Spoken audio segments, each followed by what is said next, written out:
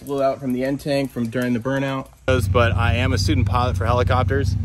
Right now I'm gonna go up in the Sikorsky S-76 C+. Look at this, it's full-blown peacock bass in a fish tank.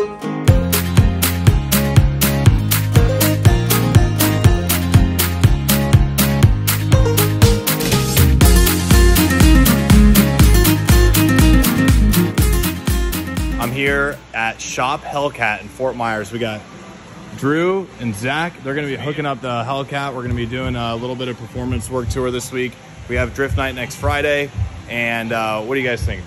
Going to mess with the supercharger, at least a smaller pulley, and get a good solid tune on it. That's our biggest thing, is we want to see the health of it after we did the burnout. He said the data log looked pretty solid up until whichever line blew or whatever blew. Then it got hot really quick. So it was holding good temp up until then, but we're going to get it figured out, get the car turned up. Should be making about 800 real horsepower. Right now, these Hellcat stock make about 650. So quite a big jump in power. That's going to be perfect amount for what we need for drifting and burnouts.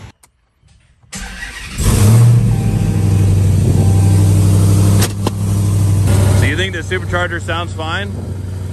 So far, so good. You know, you can kind of like put your hand on it. Usually the noise will come with the vibration that you can kind of feel around the snout area and on the lid. Like, and honestly, the engine and the blower and everything seems really quiet. The loudest thing in the car is just exhaust leak. Yeah, there's definitely an exhaust leak. I don't know if it's coming from the V-bland after the header, or if it's an actual, because don't the header bolts tend to break on these, or hard to say. Yeah. There's some manufacturers that make some cheap-ass headers for these, and they cause problems. Well, what I'm thinking is, do zoomies have the headers, each individual cylinder pipe come out right here?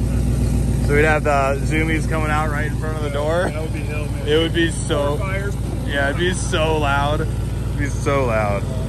All right, so this is a supercharger off of a Hellcat, isn't it? Yep, so all of these are all Hellcat blowers. Yeah, tell me a little bit about this. So let me see the front of it. That is a 2.7, so that's off a red eye, and you can tell the difference by how the pin bushing is out. And then this is off a 2.4, so this is off like your car, and how it's pushed in.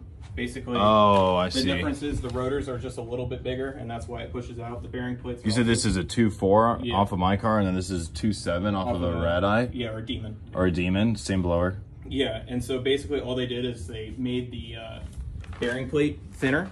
Yeah. So then you could have a bigger rotor, and that's it. Okay. It's not really too much different. These don't like RPM.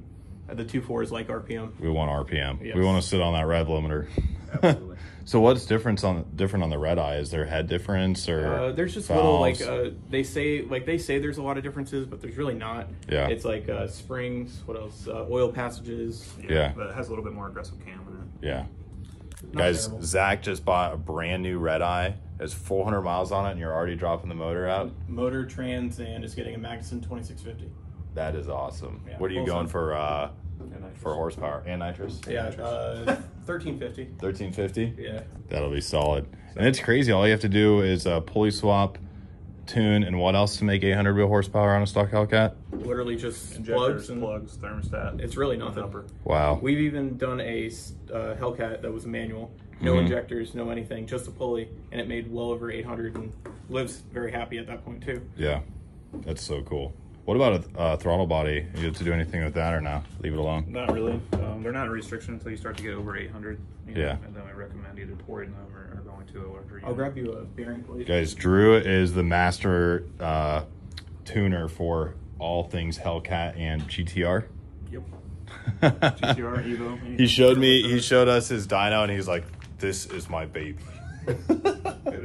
This is where he does all of his science at. It's an area he makes him happy. They've got a ton of blowers. You guys don't do any porting or anything like that. You just kind of rebuild them as needed. You can look like these are bearing plates, so these are completely aftermarket units. Yeah. You know, so you can see like these are made to split the air, so the air comes in because all of the air through the throttle body goes right through this area. So what do you think about putting one of those metal spiral things on my intake to spin the air before it goes in the supercharger? I'm gonna say the rotors are gonna spin it plenty fast.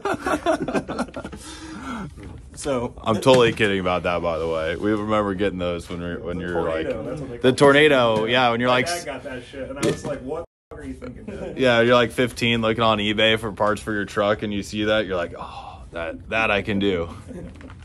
Okay, what's the difference here? What do we got? This is a 2.7 snout. Yep. So you see how the pins are more indented, and then on the 2.4, you can see they're out farther. Oh, yeah, for sure. And so what's the idea behind that? Do you know? Just the so you can fit the bigger rotors. Oh, yeah. That was it. And then this is a bearing plate off of a 2.4. Yep. And so I can't find the... Compare that to the billet plate. And so you can see like the airfoils, you know, they're like Should we do one of those? Boop, boop, boop. If you want to. You won't really see a difference until you push the car a little harder, at least in the boost department. I see. So because the bottleneck has moving up air to present itself. I see. Okay, cool. Awesome.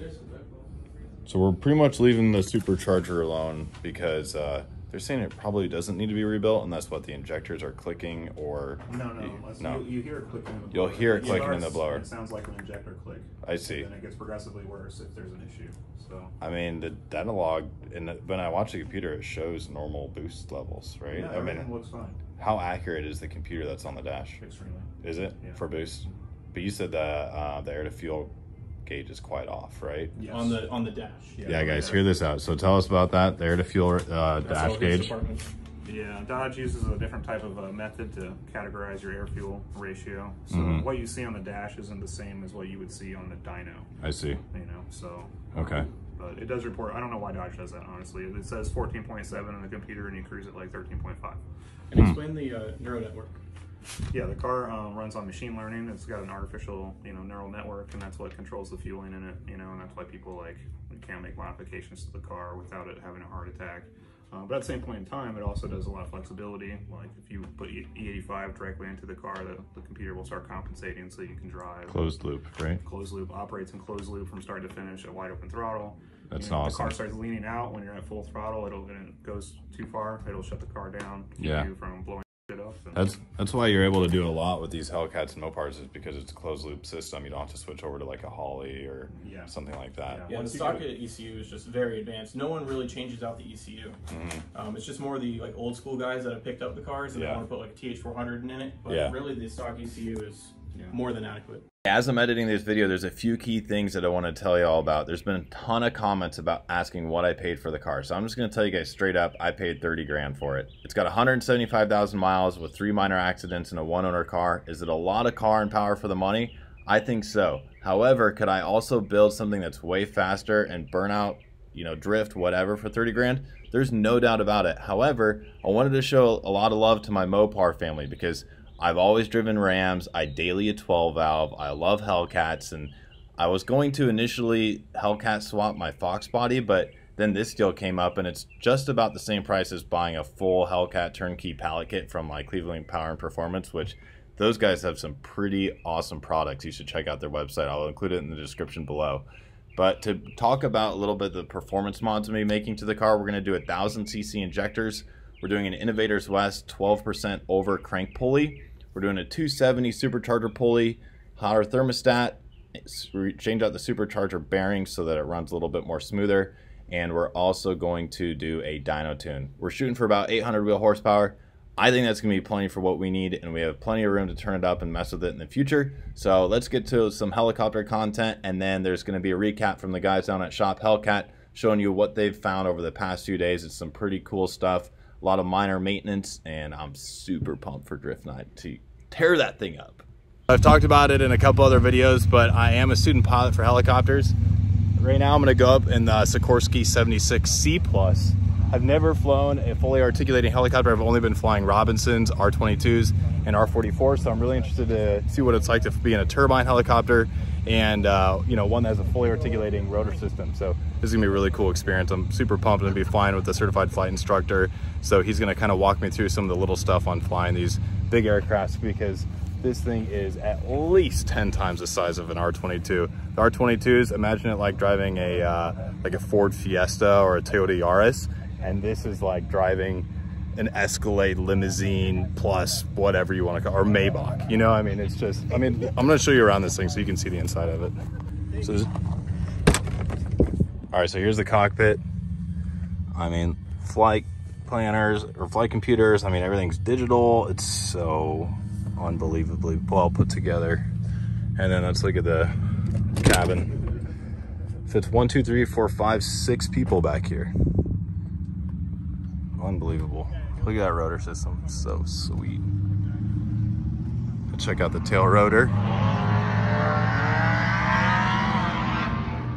Oh man, that thing's huge. I feel like one of these rotor blades is the length of an R22's complete rotor system. It's unbelievably big.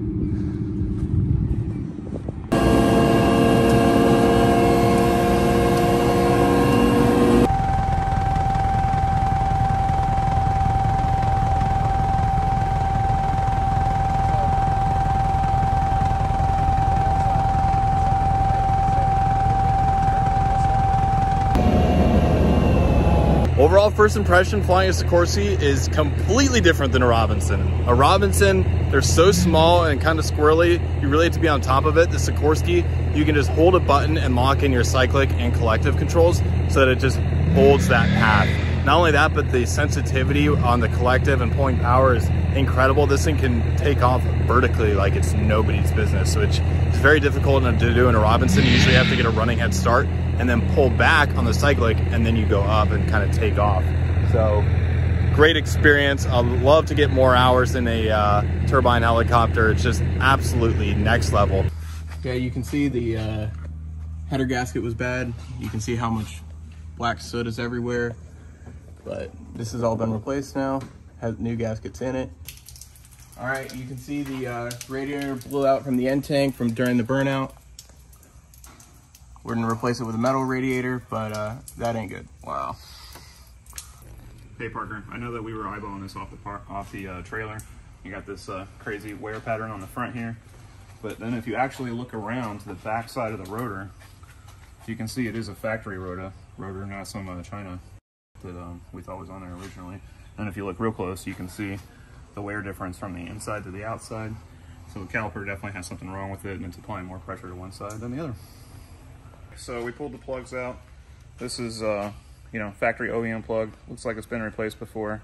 You can see the factory tune is pretty hot right there. But, you know, all things considered, looks pretty good. The compression was perfect. We saw 200 PSI in all holes, plus or minus 5%. So even though we have 175 on this bad boy, it's looking pretty good. If you guys like this content, subscribe, like, leave me a comment. I'm gonna be going to Phoenix this weekend for a CE course, and my buddy Sean and I are gonna be driving his Lambo on a scavenger hunt with a bunch of other exotics. So make sure you guys follow along. It's gonna be a sick weekend of teeth and turbos.